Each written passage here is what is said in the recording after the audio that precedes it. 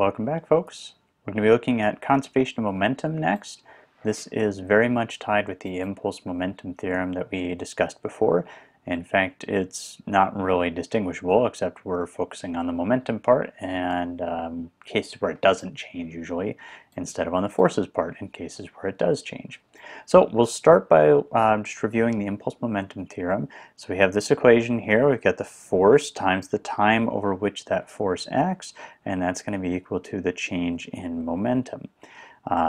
The special case that we typically look at in these conservation of momentum problems is what if we don't have any force acting on this. So if we plug in 0 for that force, then the whole side on the left goes to 0. So all we end up with is 0 equals delta p, and the change in momentum is 0. Now, change in momentum, we could expand that as the final momentum minus the initial momentum. And then if we add initial momentum to both sides, we have p naught equals p. And if we have multiple different objects in here, it might make sense to write this out as a summation to show that we're looking at total momentum. So the total initial momentum equals the total final momentum.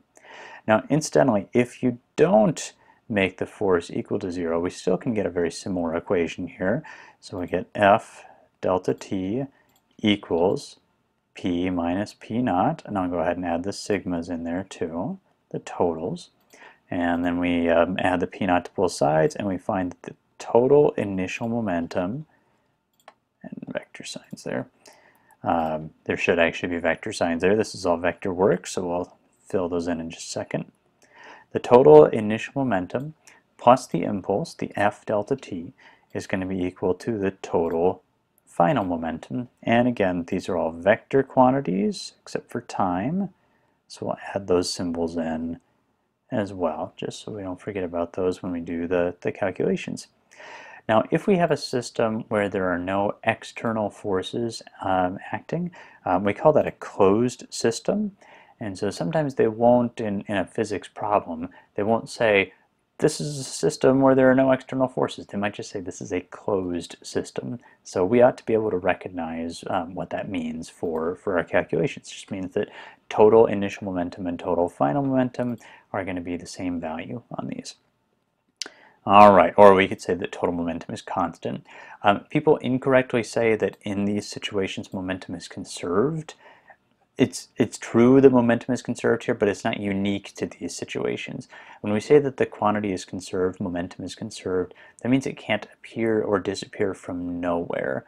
The amount of momentum in our system doesn't have to stay the same. It's just that if it increases, that momentum had to come from somewhere. If momentum in some direction comes into our system, it was somewhere outside the system before. If it leaves our system, it goes somewhere else. So it doesn't just appear or disappear. It's still conserved even if it's changing.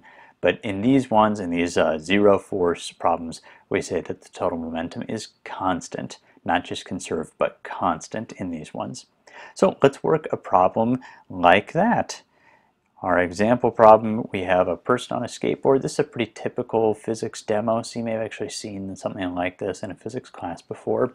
So somebody is standing on a skateboard, and they're going to try and jump forward as fast as they can here. And if you've ever tried this before, you probably know the result already. The skateboard goes flying backward, and you barely move at all. So let's do a little calculation on what's going on there. Basically what's happening here is that you start out with 0 momentum because you're at rest. You and the skateboard are at rest. And so whatever momentum you get in the forward direction has to match with the backward momentum for the skateboard because they have to add up to 0. You started with 0, you're ending with 0 because there's no outside forces pushing or pulling you forward or backward in this one. So if you're going to be moving forward with the same momentum as the skateboard is moving backward, and we assume that your mass is way larger than the skateboard's mass, that means that your speed is going to be way less than the skateboard's speed. So the skateboard goes flying out backward, you barely move forward as the result on this. So let's see how the math works out on this, and it'll show exactly the same thing. So we've got a 50 kilogram person, they're initially at rest, the 1 kilogram skateboard that they're standing on must be at rest too because the person's at rest. We have the person jumping forward, skateboard gets sent backward at 10 meters per second. And we're looking for the velocity of the person. So I'm going to start out by just thinking through, do we have external forces in this system? Well, I know that the person and the skateboard are going to be interacting. The person's pushing off the skateboard's pushing back on the person. But if I include both the person and the skateboard in my system, that's not an external force. That's one part of the system acting on another. That'd be an internal force. We've got gravity acting on both these things, but that's a downward force, and I'm really just concerned with the forward and backward forces.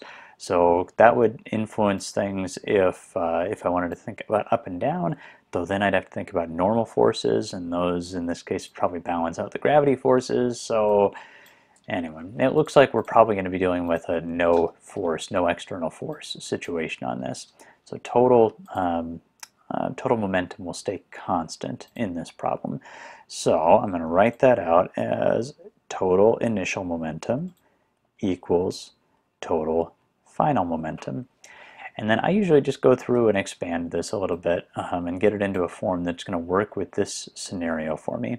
I've got two objects here, a person and a skateboard, and so I'm just going to write out a term for each one of them on each side of the equation. So on the initial side, I've got the initial momentum for the person. I'll put that as PPO, plus the initial momentum for the skateboard, we'll say PSO, has to equal the final momentum for the person, PP, plus the final momentum for the skateboard, PS. And then every momentum term I can replace with the equation for momentum, which is just mass times velocity. So in here, for momentum of the person, I'll do the mass of the person times the initial velocity of the person, plus the mass of the skateboard times the initial velocity of the skateboard, equals mass of the person times the final velocity for the person, plus the mass of the skateboard times the final velocity for the skateboard. Next up, I can plug in some values and solve my equation, and I'm just about done with this. On the left side, it's easy. Everything's going to be 0. I've got a 0 for initial velocity for both the person and the skateboard, so the whole left side ends up being 0.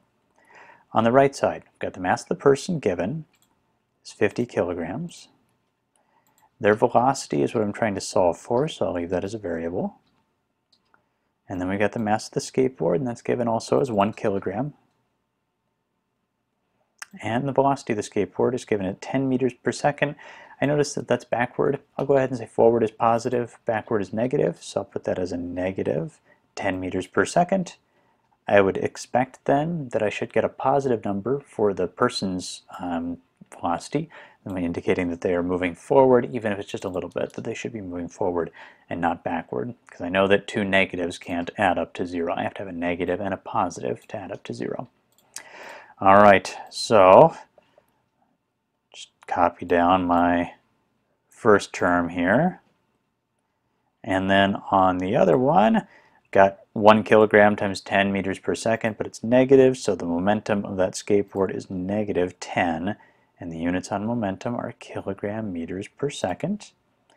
And I'll add that to both sides, or subtract a negative 10 from both sides, and end up with positive 10 kilogram meters per second on the left side, and 50 kilograms times VP on the right.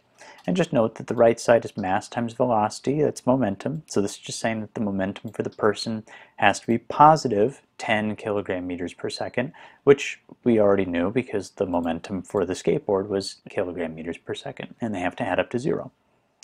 All right, so I'll divide both sides by 50 and end up with 1/5 or 0.2, and then the kilograms will cancel out and I'll end up with meters per second.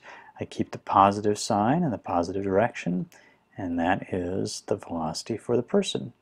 So, person very dramatically jumps forward and ends up going at 0.2 meters per second forward. So again, barely moving forward, embarrassingly slow, and it probably falls on their face. If you tried this, if you've never tried this, you just take my word for it, you fall on your face. So that is a conservation of momentum problem where we have no external forces. When we do have external forces, and the problem doesn't change all that much, it's just one extra term in there, and we will address that in a future video. Thanks very much for watching, people. If I'm freaking out because I said people instead of folks, I'm going to keep this in the video because it's weird, and I think it deserves to stand. But thanks very much for watching, folks. Whew, that feels better. Okay. If you got some... Man, it's messing with my head. Wow. You know what to do. You know, like, subscribe, all that stuff. Thanks.